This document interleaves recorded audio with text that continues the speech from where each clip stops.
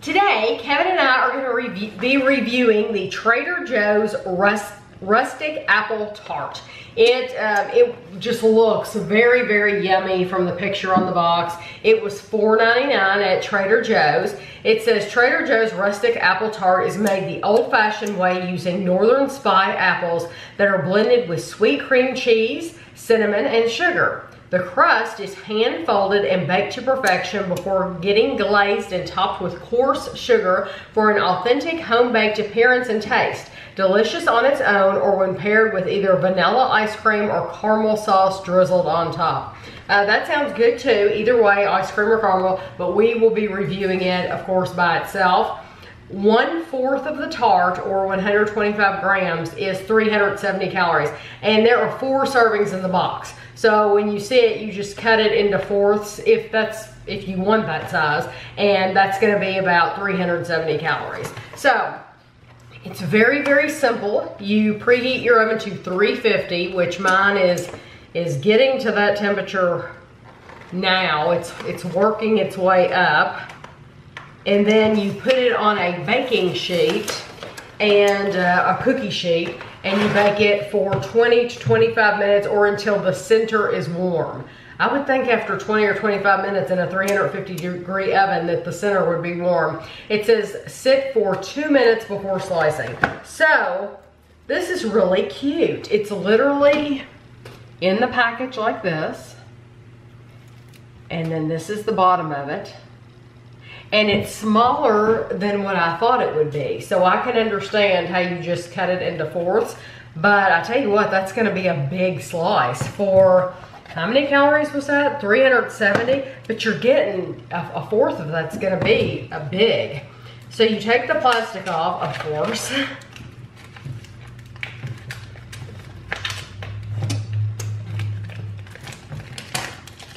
And you just lay it.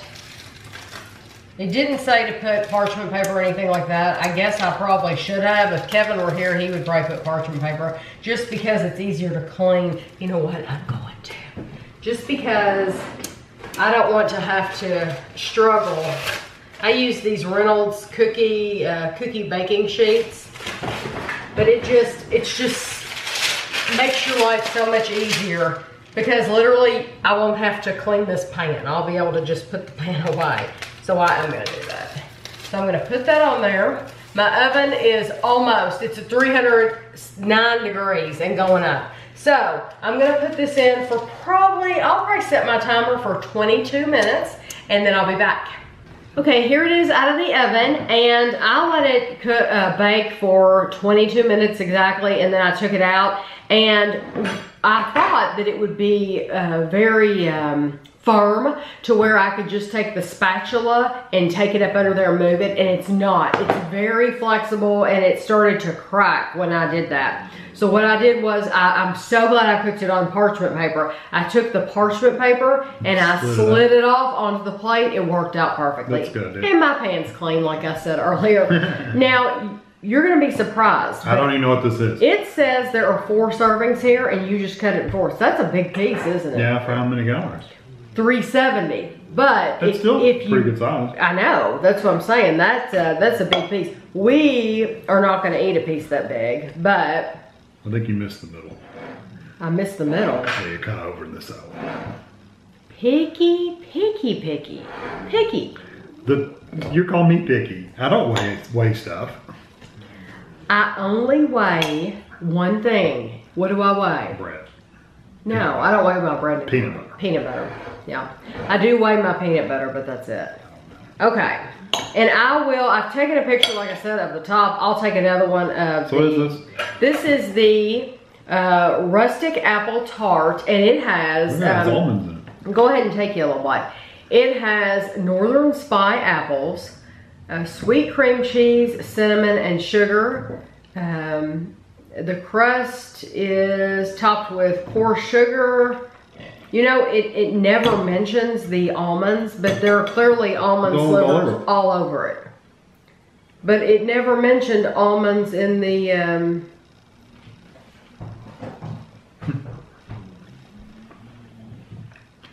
I swear I don't see almonds on the ingredient list. Maybe I'm blind. Well, you know I'm blind. Well, no, one of us, now people are going to be wondering if almonds was on there. You need to try back here too. Try that too. That crusty piece. No, you gotta scoop it. It's got stuff. It's got an apple in it. Oh gosh. That's good. If you hold it like this, I might be able to see it. Yeah, it definitely has almonds in it. I mean, they're all over the place. It does say almonds. Okay. That's phenomenal. That's really, really That is awesome. Absolutely love that. Those almonds add a different flavor. I've never had almonds and apples on like a pie. I know it's a tart, but it tastes like an apple pie. But you get those almonds in there too, and they have a little bit of a different texture than the apples and all that stuff. I love that. They're almost chewy though, whereas they've been baked. They're not crispy. They're almost like they're softer. Eat one. Eat just an almond. Eat just the crap. Yeah. They're softer, almost like a peanut. You could eat those like candy. They're really good. Well, this whole thing's really good. I'm gonna finish this piece. That's awesome. I would buy that again and again and again. It was only $4.99, and you could get 8 slices out of that. You don't have to cut it in that fourths. You could easily get 8 out of there. Now, me and Kevin will eat. Yeah, we'll eat a fourth, but you don't have to. I wonder how well this heats back up, like microwave. I guess we'll be finding out.